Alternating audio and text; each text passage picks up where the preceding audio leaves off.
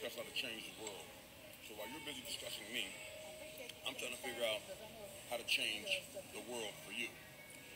Anyway, I'm sitting here with my mama. Hi. How are you? Mama, don't talk to them. They're rude. They're rude. Don't. Spin the camera a little bit. Spin the camera a little bit. Get a better face. Better face? Okay, Mama. Now you guys got a better face on it, right? Okay. Here we are. There we are. There we are right there. So y'all listen. Y'all, this is I'm with the baby. I'm with my mama. We eating lunch. Listen. We eating oxtails. We eating oxtails. We eating good. We eating oxtails and Listen, peas and y'all. rice. Well, y'all are discussing these rumors that aren't true. We eating. And they aren't true either. They are not true, okay? Okay. I mean, but I'm... What's up, y'all? I want you guys feel about Eddie Winslow denying that he's dating trans woman Sidney Starr.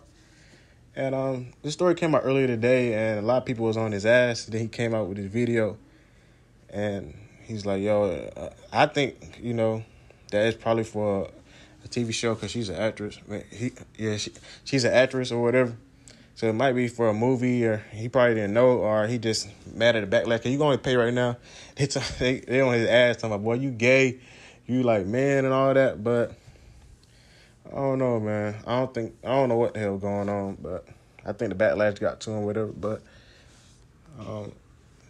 the daughters don't got so good now. These trans women do look like women, and it's easy for a dude to fall for it. Back when I was young, I'm 29 years old. When I was like 10 or 11, every trans woman had a mustache, had a deep voice, and had muscles. Now you can barely tell you got to do like they used to say, you got to check the animal apple, you got to check the birth certificate now. Definitely got to do that. So times don't change, man. And I only got to comment below, would you date Sidney Starr, and how you feel about it?